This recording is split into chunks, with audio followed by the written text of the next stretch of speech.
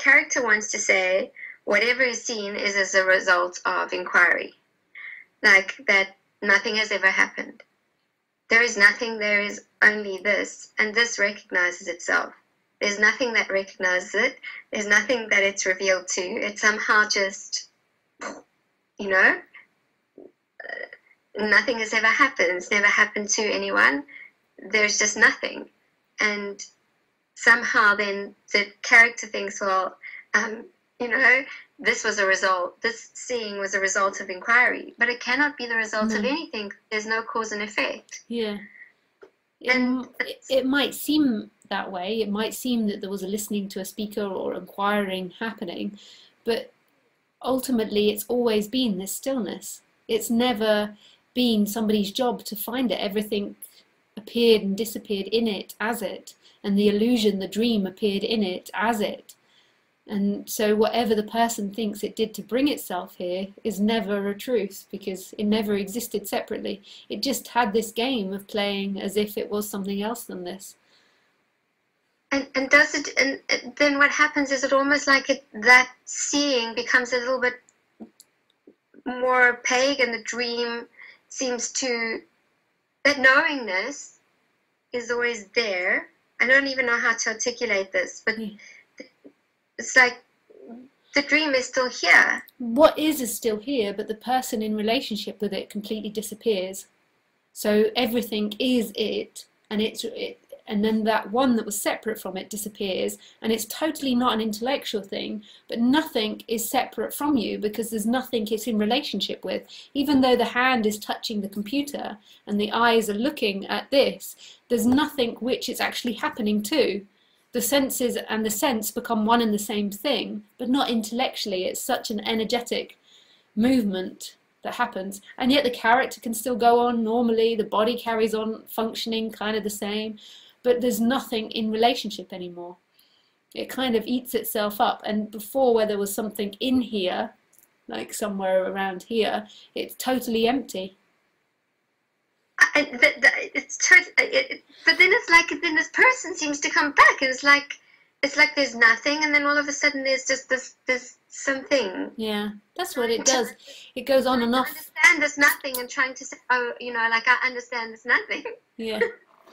But it does that. It goes on and off, on and off. That person comes back and is in relationship, and then not, and then eventually it just dies out. But it does do that, and then when the person comes back, it claims it, and it will think, so I saw nothing, or I got myself here, or I did this, and then at some point that energy will burn itself out as well. But it can become very that energy can become a lot softer, and the person can still be there and think it's enlightened, but it's like really soft, that sense of self. So it kind of like it feels very different than when there was a big sense of self there before. But then you'll notice it by the person thinks it's enlightened. You see, and it's identified with something. It will think, I got this, or I know this, or I understand this. Yeah, I totally know what you mean. I totally see that. Because it can't, it's not known. No. It's not known. It's not for anyone. It can't even, like, but I watch how the character here tries to claim on it, almost like trying to find a salvation in it, to say, well, what I am, and I am this, I am this nothing now, because like, something feels very threatened, actually. Something in the characters, it feels really terrified by this, you know, like, I can't really put, it's like, it seems like following like this, there's nothing received by no one, then there's almost a feeling of fear that then is experienced by the character, because it's like, shit, you know, like, it's like a death. And that's true. It can bring up a lot of fear. And then also on the other side, enlightenment was its last dream, its last big dream. It was like can I not at least be enlightened?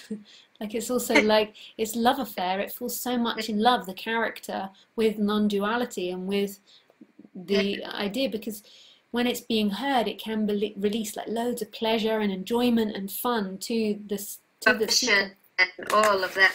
Yeah, and so then it's like its last lover, the idea of enlightenment. So it then becomes desperate to be seen as enlightened, to act enlightened, to show others it's enlightened, and it's a burden in a way, but it burns itself out like everything. It gets tired of that game. Because it's painful. Oh, it's incredibly painful. That like, I don't know, almost like a longing in some way, you know? Yeah. It is. It feels like it can taste it, but it can't get itself there. It's like it can taste it so close, and yet it still feels this distance.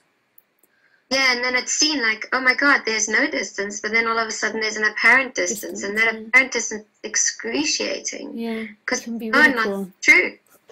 Yeah, it can be. It's a really cool part, the awakening part, because it's like it tastes it, and then vroom, and then no amount of running.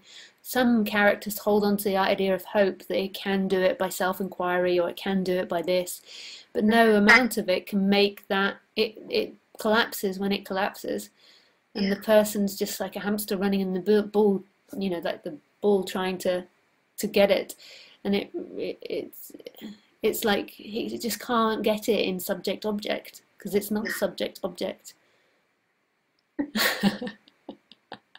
But that doesn't mean that things don't happen. It doesn't mean that the character doesn't go to retreats or go to events or listen to non-duality or seek for this or seek for that. It's not about not doing things. Doing will happen. But but you can't get there because you are an object.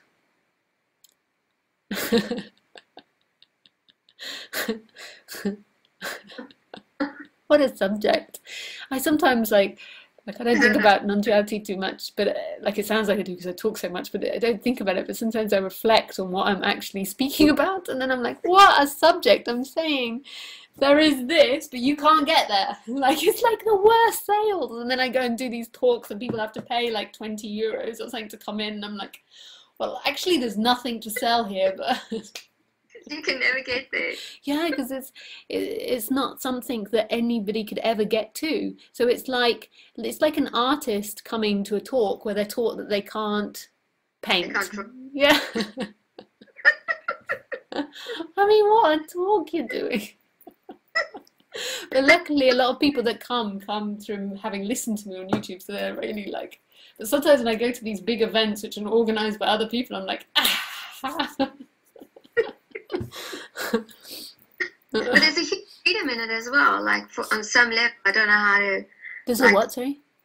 There's a freedom in the fact that, like, because this character's tried everything. Yeah. Every single thing. It's kind of like trying itself into oblivion, trying to get it, and this is just like, it's pointless, you know. Yeah. It's really pointless. Yeah, that can be a very relaxing notion idea.